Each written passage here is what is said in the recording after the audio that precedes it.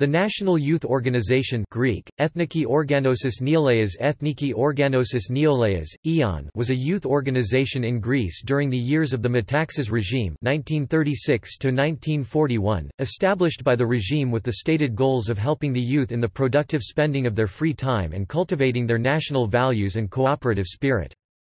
Membership was not mandatory, and—unlike most contemporary political youth organizations in Europe, EON was not affiliated with a political party, but there was widespread successful campaigning by the regime to include the largest part of the youth to EON, and later took over the Scouts and other such organizations, although typically membership still remained strictly voluntary. However, only Christians could enroll and Muslims and Jews could not become EON members.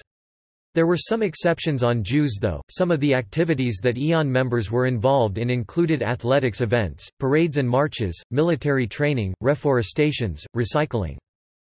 The official monthly magazine of EON was the Youth Greek, Eta Neolaia.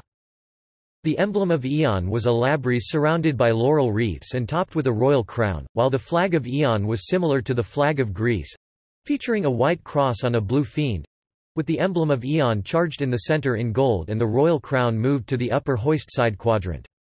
The motto of EON was, "One nation, one king, one leader, one youth."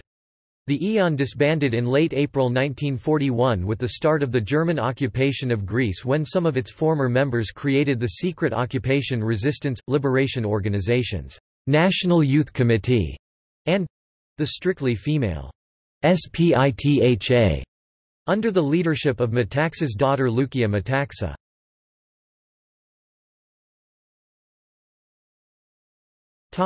See also: Hitler Youth, Leventa Associations, Opera Nazionale Balilla.